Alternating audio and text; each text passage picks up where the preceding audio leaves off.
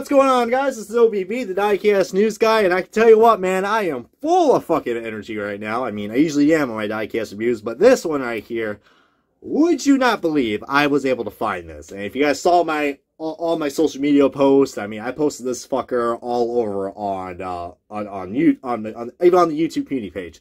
I am really excited to do this Diecast review, man, because this is probably now going to be one of my holy grail diecast in my collection. I'm planning to review this car, take it out of the box, and then put this sucker back in because, heck, for $60 I paid this car on eBay. Some people are saying that's a fair price. Maybe I could have got it for a better deal. But regardless of not, I have this son of a bitch right here, and I cannot tell you what, guys. I am so excited to finally review a Red Bull diecast, guys. But more importantly, this is probably Brian Vickers' best year in the NASCAR. Brian Vickers 2009 Red Bull Toyota Camry for Team Red Bull or Red Bull Racing.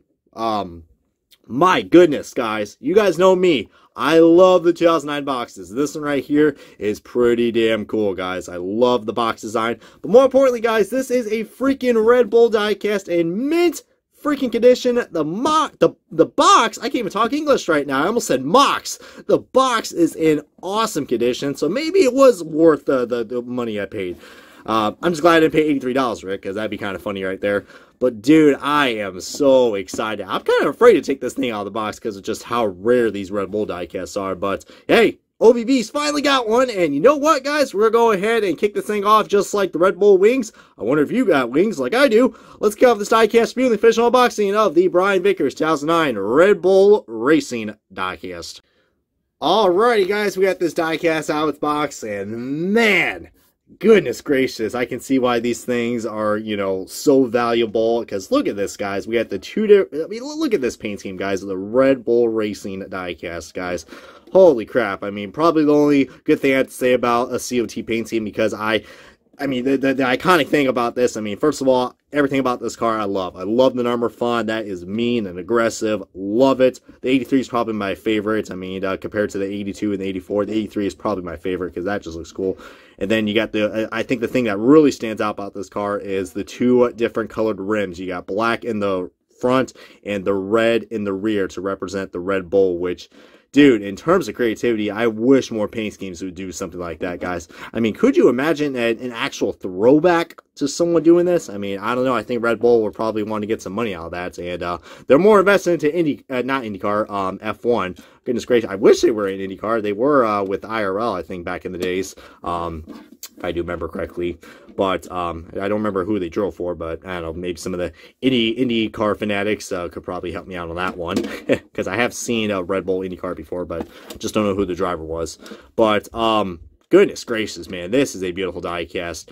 And yeah, like I said in the introduction, guys, this was Brian Vickers' probably best year in NASCAR, because not only he was able to finally get Red Bull's first win, he made it into the chase, guys. He made it into the chase full time before he had his health concerns a year later in 2010, and then the rest was history with his downfall in 2011. I mean, yeah. As much as I love that silver scheme, I mean, we don't want to talk about the 2011 season because that's when the term Vickernism came into play, and that's when Jimmy Spencer, yeah, really was at his prime with that term. Goodness gracious, I miss the Speed Channel, guys. But this thing is so freaking cool, man. The blue, the yellow. I mean, you want to talk about a cool. More importantly, guys, this is another energy drink 164. I mean, dude, the NASCARs are cool, the Monster Energy cars are cool, but Red Bull, man, these things are like the king of fucking pinnacles when it comes to diecast. I'm still waiting for a Rowdy Energy 164, man. That'd be pretty cool. But anyways, since I am talking about energy drink, yeah, go ahead and check out Rowdy Energy, which, by the way, I'm going to go ahead and be that Joe Schmo and actually show off some Rowdy Energy right here. This is actually a new flavor I just picked up at Gander Outdoors.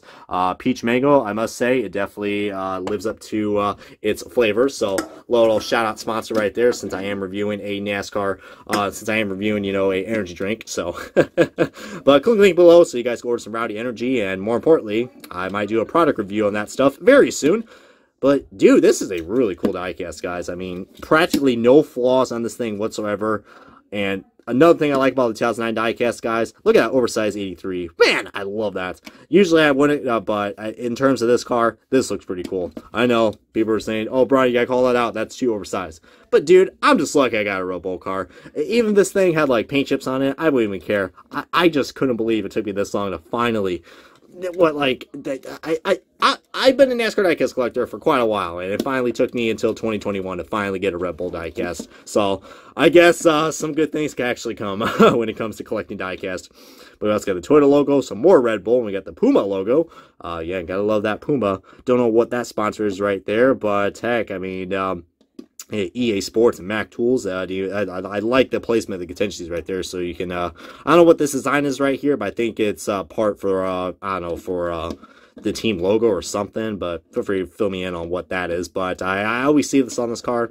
But, dude, this is just a cool scheme. And more importantly, guys, Brian Vickers won this race at a fuel mileage on the pole at Michigan. He started on the pole. I think he actually got like 5 or 6 poles during the season, guys. And yeah, he still had his wrecks, more infamously known at the Daytona 500 when Dale Jr. got revenge. Everyone likes a good revenge tour, am I right? From what happened at the Talladega Talladega race when they were teammates. When teammates Brian Vickers and Jimmy Johnson both spun out. Well, yeah, I remember. Okay, I'm trying to remember this correctly. It was Dale Jr. and Brian Vickers and Jimmy Johnson were all raced for the lead, and yeah, Vickers took out Johnson and Jr. and he got the win. So I was trying to rephrase that right there. Yeah, that was like 2 years before Jr. joined Henry Motorsports. But hey, I mean, part of my confusion, guys, I just can't stop looking at this, guys. Everything else I have in my head just has to go off to the side because this RedBull car looks absolutely amazing. I would love to find a 2007 diecast, even though I know 2007 was a horrible year for RedBull. Most of them didn't even qualify for some of the races.